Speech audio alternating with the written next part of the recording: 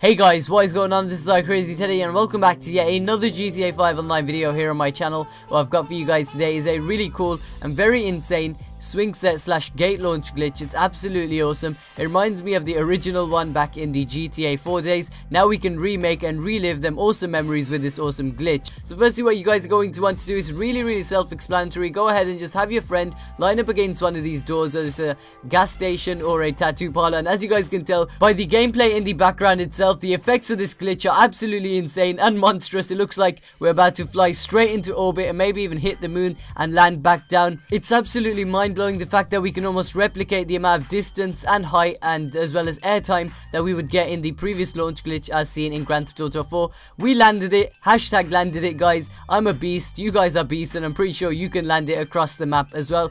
This was just one of many clips. You can also do it with your actual GTA Online character, as I'll show you in a second. Unfortunately, I believe this is 2 players. If there is a single player method, I'll be sure to post it as soon as possible. But if you guys do need any help with this or do need a helpful hand, or you guys want to take turns in doing it, go ahead and leave a comment down below with your Xbox Live gamer tag or your PlayStation 3 network ID. Here is my favorite position on the map to actually do it, near the whole cinema, the actual movie theaters, whatever you guys want to call it, in the replicated version of the Hollywood Boulevard in Grand Theft Auto Online.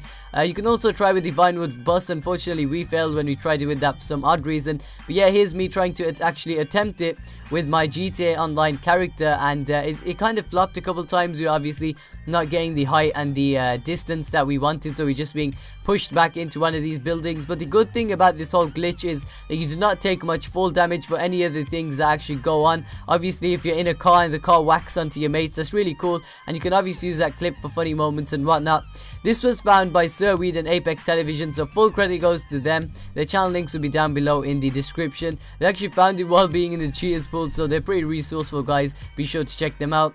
There was just a little clip there. I didn't actually need to pull out my parachute, and at this moment in time I was unaware of how good the glitch was and that I would not get any fall damage and whatnot. But yeah, you don't really need to pull out any parachutes. You can simply land after, you know, being thrown from like 500 feet in the air. I want to give a massive shout out to Mr. Nasty HD, Punchy the Gamer aka Punchy J, as well as Jurassic Jesus for helping me record this. They're really cool guys, and yeah, this is quite awesome. Here's just a couple of clips. We actually got this beast Panto, which in fact took so much damage. Despite being flung across the map multiple times, it was still intact and we were able to, you know, reach its high speed limits. Here the police guy's trying to troll me. I'm like, I'm not having none of that. Crashed him into the wall, and from here YOLO mode is activated. As you guys can tell by the gameplay, we're actually defying the laws of physics right now. It's absolutely insane.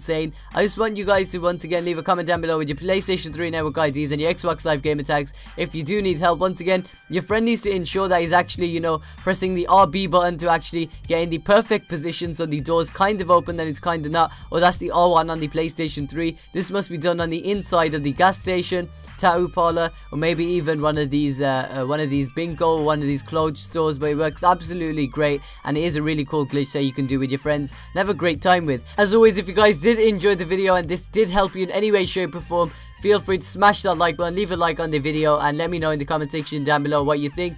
With that said, subscribe to my channel if you are new for the latest and the best Grand Theft Auto 5 content, tips, tricks, glitches, leaked DLC information, news, and much more. My name is iCrazyTeddy. Be sure to follow me on Twitter and like my Facebook page, and I'll see you guys later today with another Grand Theft Auto 5 video. Peace out.